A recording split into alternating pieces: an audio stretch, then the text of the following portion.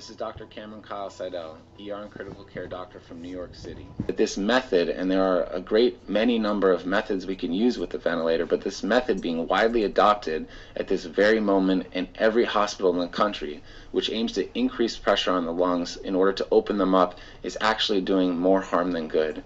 And that the pressure we are providing to lungs, we may be providing to lungs that cannot stand it, that cannot take it, and that the ARDS that we are seeing, that the whole world is seeing, may be nothing more than lung injury caused by the ventilator. Speaking of that, I saw yesterday, one of the great globalist actors, agents, Andrew Cuomo, the governor of New York, and he set up this photo op where he was screaming about ventilators, and it was obviously staged, and he's trying to show real passion, and he's screaming, "What the hell am I gonna do? What the hell am I gonna do with what do you say? Like what the hell am I gonna do with 1,000 ventilators from Trump when whatever it was, 30,000. When I need 30,000," and he was like screaming it like a crazy person. So as soon as I see that, I know that's acting that he was directed to do for a very specific purpose. So the next day, today, or when it was yesterday, yesterday I was researching some information from different doctors who are reporting on this stuff, and came up a report from a doctor who actually says that the ventilators are a fake out in coronavirus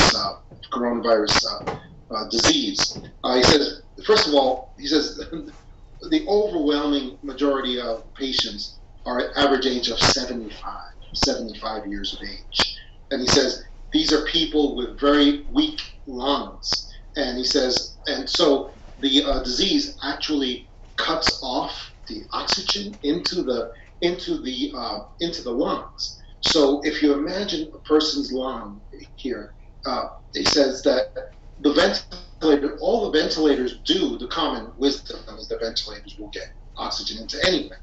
But in this disease, the lungs are closed off, and all the ventilators do is pump air around the lungs and damage them further. He said that, so really the ventilators just make people die faster. He says what they need is the Trump cure, the hydroxychloroquine. He says as soon as we could be able to say it. Right. He said as soon as they use that, it unclogs the lungs, and oxygen can go in to the lungs from anywhere.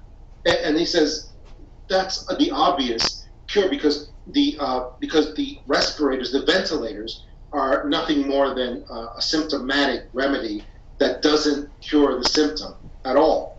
And he says, and all they do is damage the lungs faster.